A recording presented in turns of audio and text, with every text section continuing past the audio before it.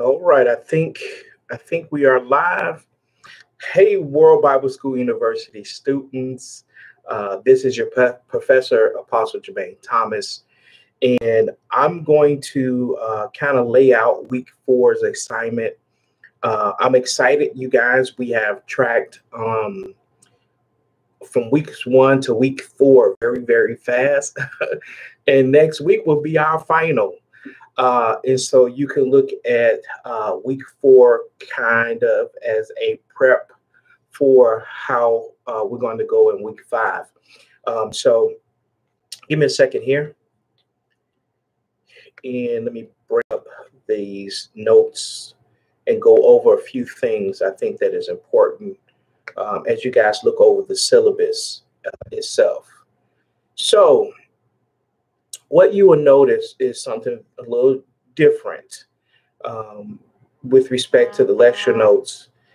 Toward the end, there's also there's a syllabus that's on the lecture notes there. Let me. Sorry for all the little quirky noise in the background. Let me silence some of this stuff. So if you notice on the syllabus, so at the end there is a rubric, and the rubric is there to show you guys the grading scale and how I will be grading the assignments. And so it's imperative that as you do the writing assignment, you say writing assignment. Yes, writing assignment. I know you guys have enjoyed the quizzes and reviewing the lecture notes and the videos, the supplemental videos, in what I will consider to be subject expert subjects. What is it? Subject experts, right? On the matter to supplement the content for this particular course, because there is no actual class book on this particular subject, rest versus warfare. So this is kind of my own research in putting these materials together for you guys to kind of track along the thoughts and the thinking that I wanted to cover in M-304 rest versus warfare in this particular class. It's a fairly new class. I hope you guys can hear me really good. I'm coming in loud and clear. And so I just want to start with the course description. This course is an exploration into the popular Christian ideas and doctrine of spiritual warfare. Spiritual warfare could be defined as a Christian concept of fighting against the work of these evil forces or mystical beings, if you will. It is based on the biblical belief in evil spirits or demons that are said to intervene in human affairs in various ways. Various Christian groups have adopted practices to repel such forces, as based on their doctrine of Christian demonology. This course would explore the premise and larger worldview of this doctrine. Students can expect to evaluate the short and long-term implications of these Christian ideas. Students would identify and understand key theological terms as it pertains to the subject matter of rest versus warfare. And students can expect to be established in a more Christ-centric understanding. Okay, and so, and then we covered in week one, what is dualism, week two, spiritual warfare doctrine, week three, demons, devils, or something else. And now we're in week four, which is we rest in Christ. And so even in week five, you can also expect I'm going to do a full review, go through the lecture notes, and to prepare you and prep you for your final for week five. So don't get that nervous, guys, okay? And so in week four lecture notes, you'll notice there's two books that I quoted from. One is from Martin Trench's book, Eyes Wide Open. And another quote or section is from our own professor, Apostle Brian Christian, in his book as well. And so I really wanted to capture these two thoughts. And his book is The Everlasting Gospel of Christ, Identity from an Eternal Perspective. A very awesome book to have. And if you have the capacity and ability to purchase these resources, I would strongly encourage you to do so. And so I put those two ideas in here as a continued framework to help guide you guys into gathering your ideas, your thoughts, given the material and the content that we covered from weeks 1 to week 4. And so I didn't want to overwhelm you a lot with a lot of content in week 4 because of this writing assignment. I really want you to focus on this writing assignment. I want you to go review the lecture notes. Okay. I think it's important. It's easy for me as a professor to just throw stuff at you, content and material at you. Um, but I think that, and then give you quizzes to kind of gauge where you guys are. And all of you have done exceptionally well on those quizzes. And those quizzes are for me to gauge whether you're grasping the course content and material and subject matter that's being shared there. Um, so this is an opportunity for you, and I feel that as World Bible School students and just university students of higher education, that your voice is important. And if you ever took any other class with me, then you'll understand that, or if you're new to me as your professor, I really want you to understand, and you will see this in other classes and courses that you will take with me in the future, is that I want to empower your voice as a student, a Christian, a believer, because many of you may go on to the doctorate program and write a thesis or write a book, or be inspired to write a book. And so, as your professor, it's incumbent upon me to gauge you in that way, to draw out those critical thinking skills, to draw out the depth and the well of what Father has put in you, and bring that up to the surface so that you can shine bright and be that light, of understanding and clarity, and be a voice of clarity and understanding to those that are around you and those that you have influence over. And so this is my heart when it comes to writing assignments. And so I want you to consider that as you go through weeks 1 and weeks 4 lesson plan, the content that I place, the two particular thoughts and perspectives that was presented by Martin Trenton, Dr. Martin Trenton, and what was presented by Apostle Brian Christian, in addition to all the other course material and video lectures. Because when you rehearse the material and the content, and then Holy Spirit comes in and he just, your mind may be shifting on certain perceptions. You say, hey, I never looked at it like that. I never thought about it like that. Or questions may arise that may lead to more questions.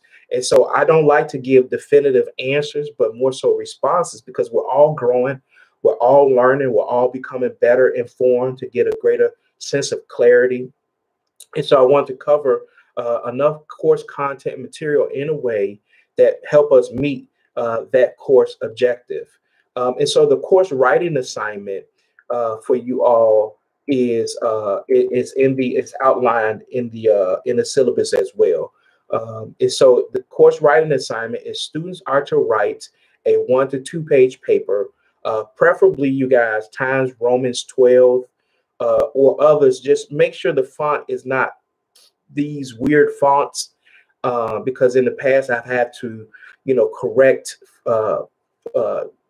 draft these and redraft them and edit them myself. And so please give me less work as possible when drafting these assignments. Please, no huge fonts trying to cover up space. Listen, give me to your credit and for your own benefit, not for me or pleasing to me, because you are the professional student, right? And this is a higher learning education. And so I just want to press upon you to be professional, even in your writing. And so don't use the font, to manipulate space. I'm only asking 500 words or more. So that's a 1 page paper, a 2 page paper.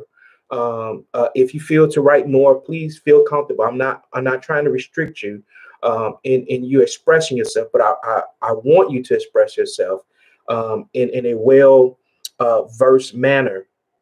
And so please consider that as you write your paper. And I know many may not have access to like a Word document, things like that. So if you have to use WhatsApp, or if you have to use email as a means to write your paper, please make it full length, give it substance, give it depth. That's what I'm looking for. Grammar is important, but what I'm looking for more so than anything, I'm looking for your heart, and I'm looking to hear your voice as the student, because this material is a lot, but it's to help you to give shape and form to your thinking, your capacity to critically think, your capacity to assess, your capacity to compare and contrast to what you learn and grow and mature in that information and understanding. And so I really want to employ you with that. I stated here that the title of your paper is Rest versus Warfare. And in your to write, what does that mean to you? Considering all the material that we covered, like I said before, lectures, notes, and videos. Also consider the things that you come to understand along the way when it comes to spiritual warfare, or come to understanding your identity in Christ with respect to the scriptures, church, your experiences, and things like that. And then to consider your own personal experiences, your relationship with Father, your relationship as a Christian, in relation to other believers, your family. And so see the rubric. I have attached the rubric. This is how all our writer assignments will be graded. And so you're to forward all your week 4 assignments to me, your professor. I will be grading those, not Dr. Faye. So I will be reviewing and grading all those written assignments for this course. Okay, class. And so with that, I just want to just kind of give you, I think in my little check-in video, I wanted to just check in with you guys and to let you know I'm tracking with you and things like that. So, and my sister Trinita, shared like she felt like we felt alone. So I just want to let you know I'm tracking with you, my heart, when it came to preparing this content material. And so I'm gonna share a few things, and then I'm gonna leave it there. There's another secondary video by Joseph Prince. That's an animated video, and I just think that it's really, really powerful. Just something to consider, just something to think about, to provoke us to think when we look at the material. So actually, I'll probably put it in the classroom chat itself so that you can know that it's a supplemental video, but it's important to watch it. Because I think that it adds to the dialogue and the information that I'm trying to shape. And so one of the things, if you notice in the course material, what I was really highlighting or trying to, I ain't gonna say necessarily attack, but I think bring to light or bring to the forefront. Sometimes we're not always aware of our Christian thought and thinking, because maybe like me, maybe this is not your experience. Most of my Christian thought and experience has been, what has been spoon fed to me, what I've been conditioned to believe about Scripture rather than what Scripture actually says.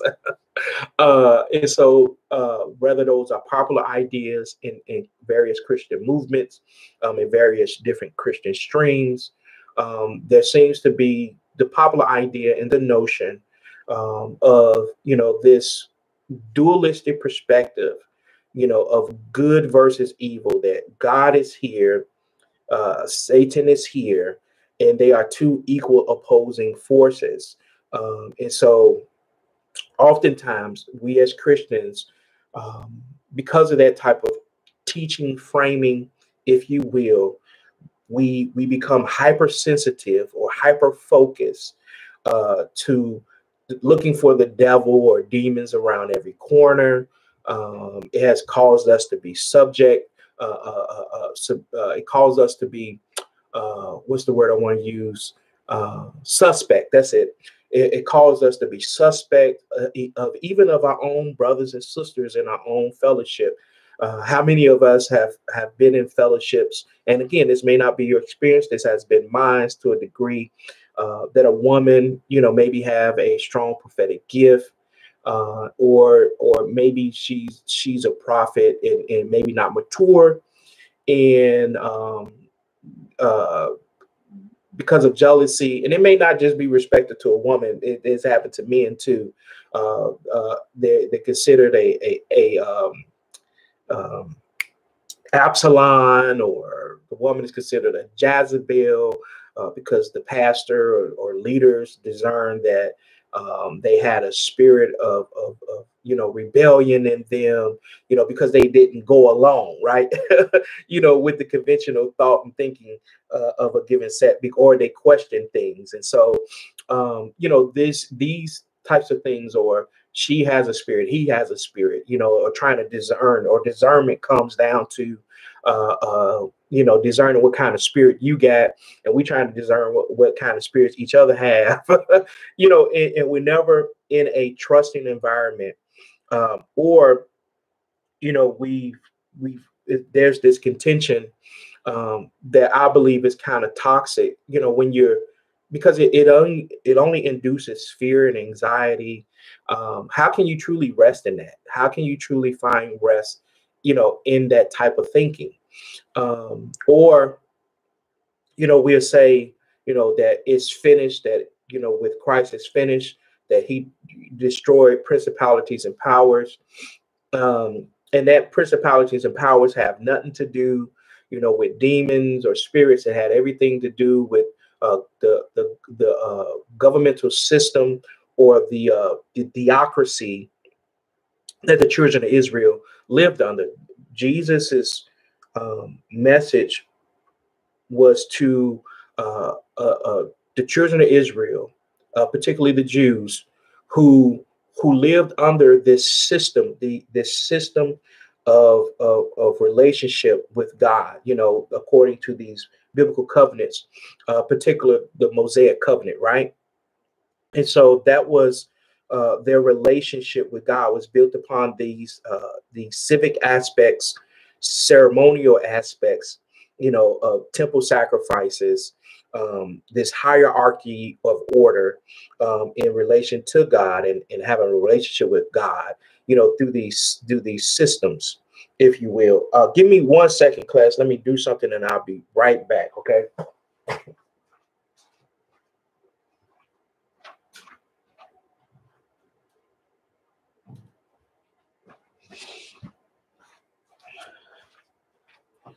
Okay. All right. All right. That's the benefit of technology. So continuing my thought, that so this is their encounter with God, based upon this systematic approach in relation to Him. So there was no reality of rest for them. It wasn't just the law of Moses that they lived under.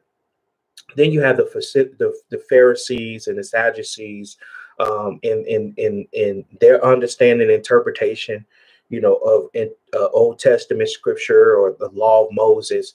And so they compounded it and put more laws, if you will, of oppression upon the people. So not only did people in Jesus' day, or temple practicing Jews, the first temple, second temple, in particular in Jesus' day, the Jews in his day, these Sadducees and Pharisees, living under them. So not only did they live under the Mosaic law, they also lived under the interpretation of the Pharisees and Sadducees, also under the oppression of the Roman rule, who occupied their territory at that time. And so, these notions and ideas of rest, that was a foreign notion to them. Their only rest was, on the Sabbath.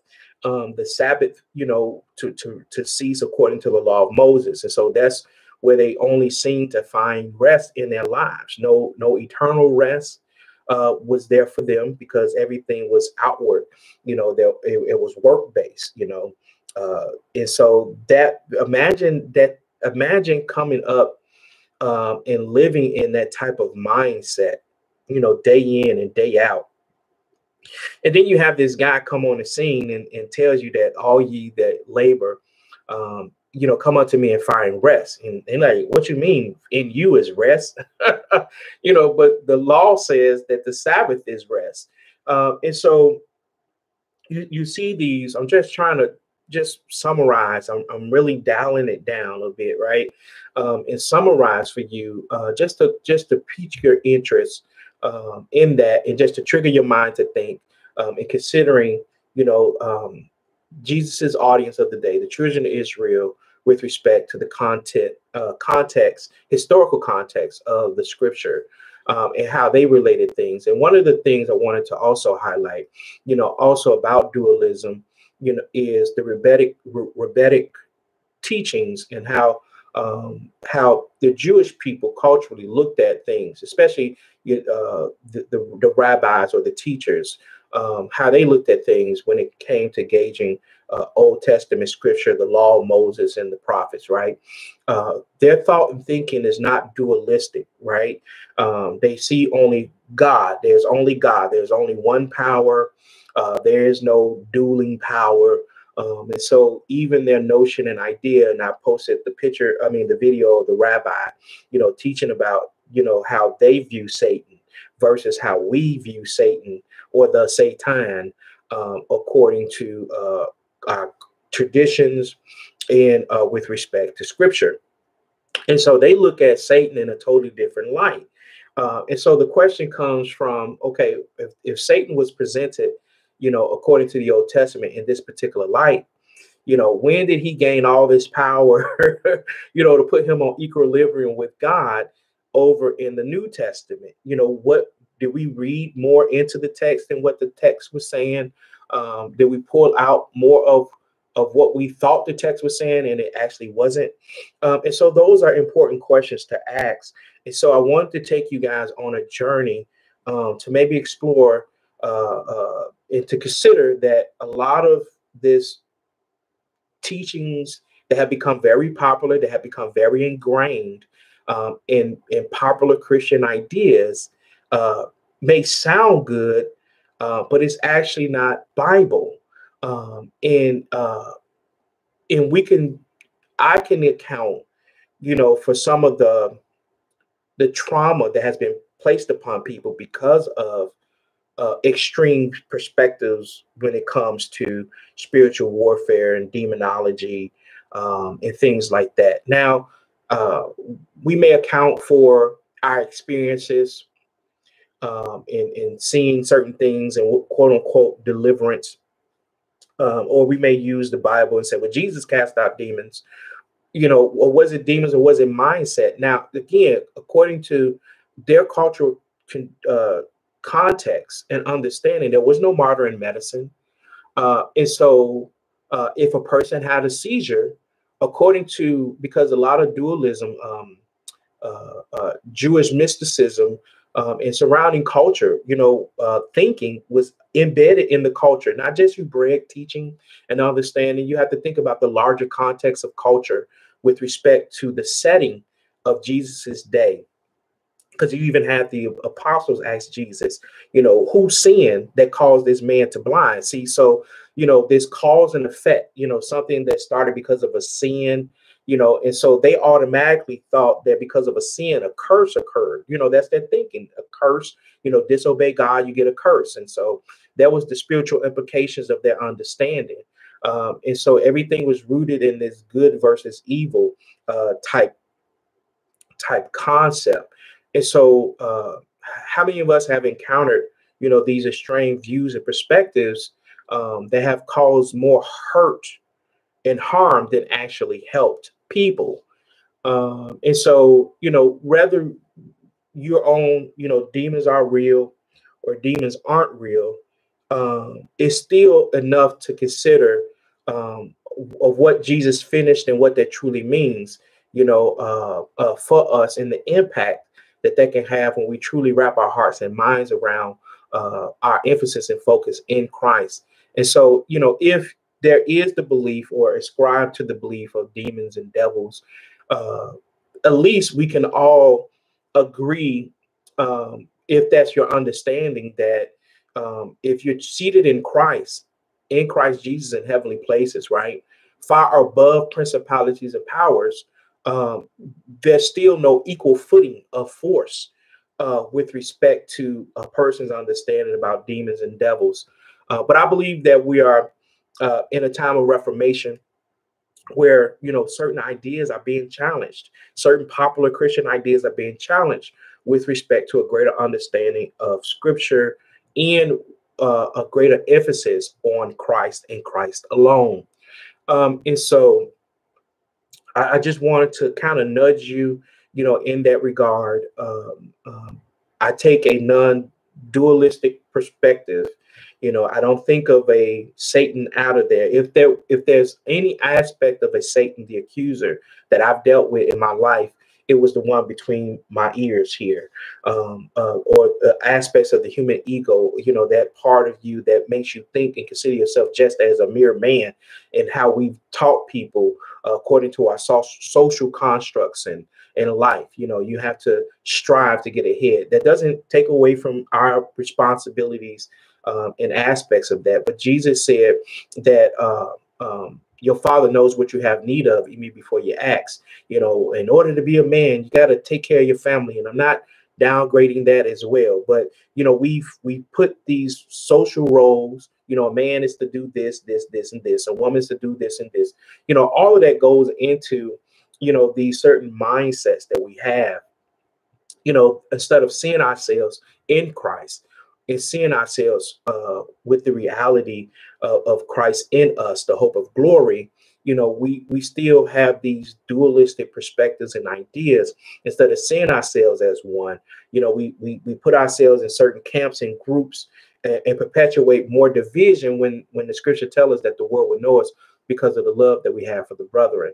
And so considering rest versus warfare, and considering these thoughts and what we have in Christ, considering what you've experienced in your Christian experience and learning and understanding, and considering rest versus warfare, and considering those implications in your writing assignment. So consider those things. Consider, some of the points that I just highlighted, in the course content and what we covered.